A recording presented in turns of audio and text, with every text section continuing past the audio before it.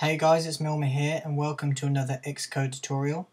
In this Xcode tutorial you're going to learn how to use NSInvocation and what NSInvocation is all about. And this is a sort of a follow-on tutorial from my custom methods tutorial down here. You can go watch that if you want to, but it's not necessary to understand what this tutorial is about. So we're going to create a new project here. I'm going to speed all this up, so see you in a minute.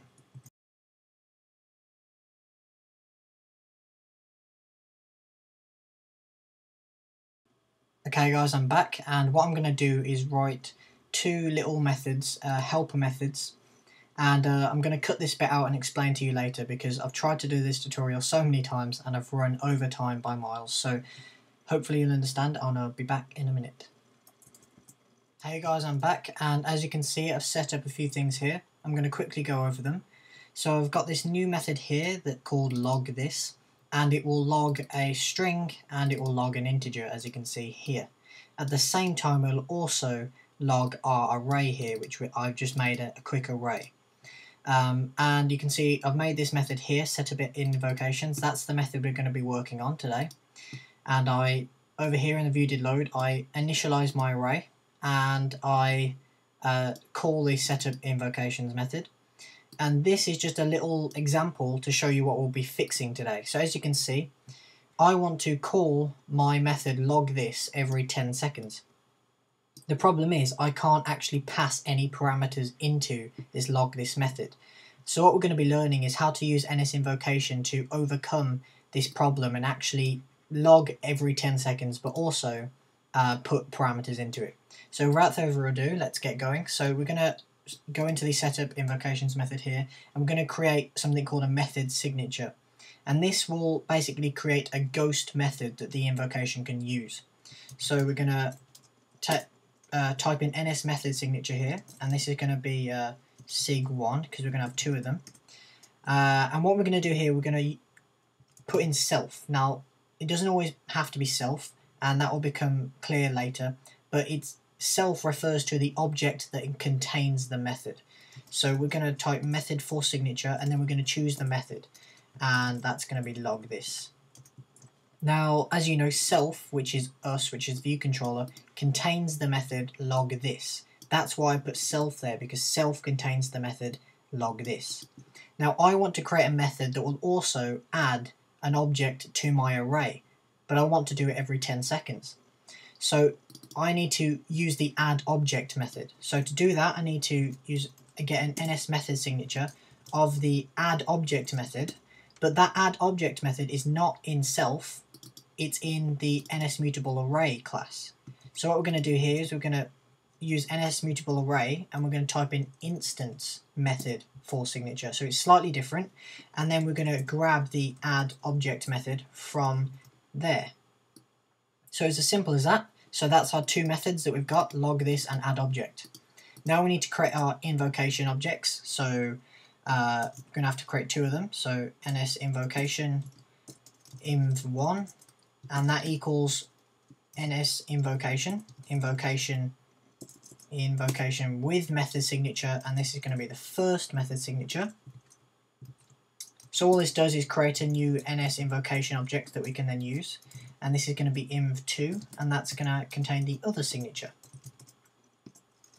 sig2. So this basically passes in the signatures so invocation knows about these methods here.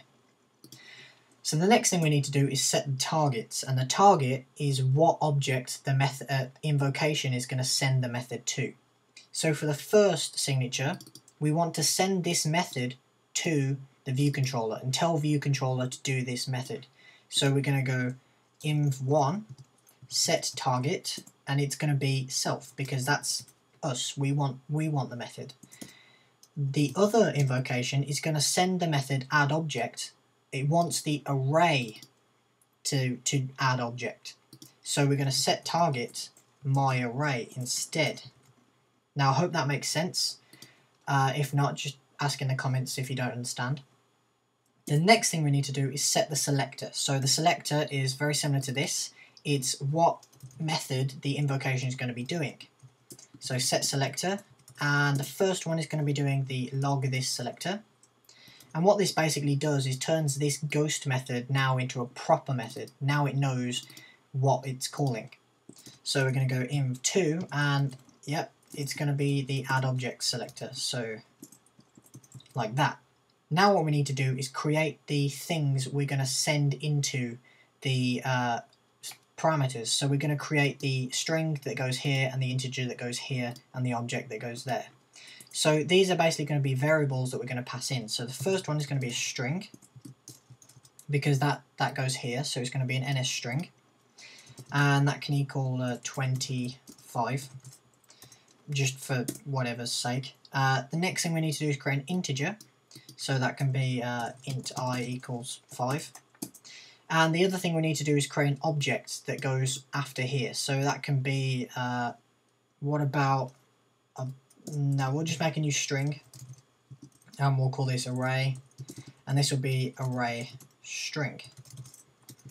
Okay, so now what we need to do is let invocation know about these new parameters and tell it where to put them in this method, or this method.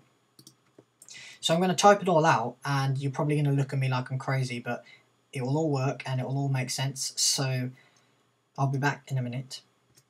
Guys, I'm back, and as you can see, I've written a couple of lines here, including this line here.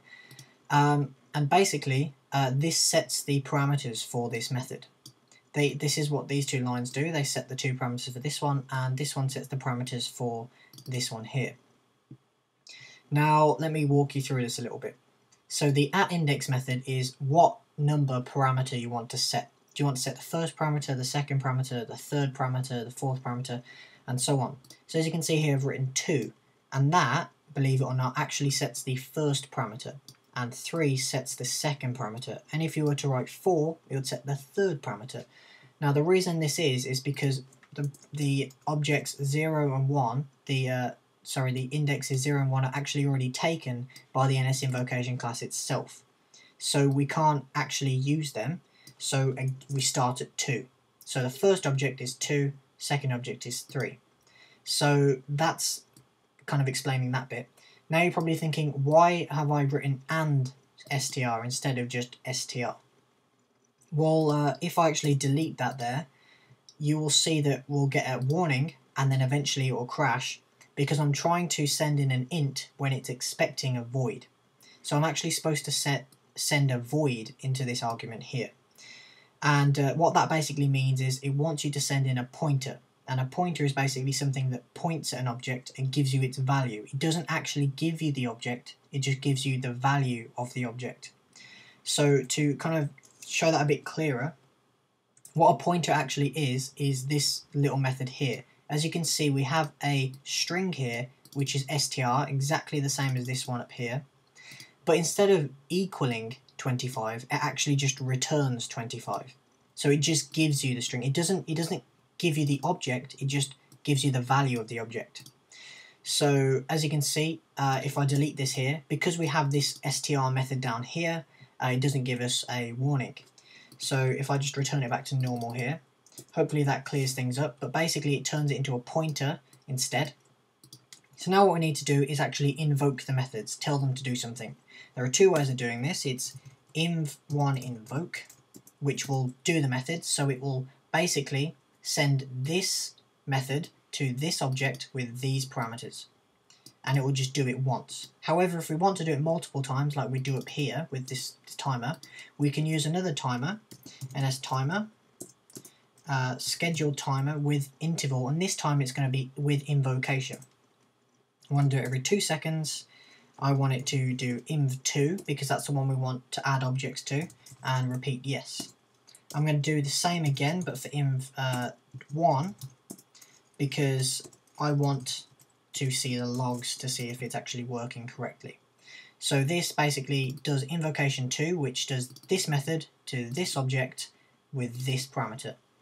So if we build and run here, you will see that we'll get logs in the log, which makes sense.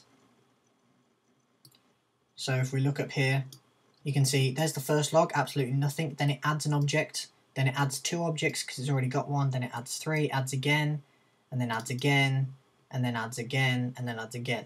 So there you go, guys. That is how you use NSInvocations to get over kind of problems like this where you can't actually use parameters.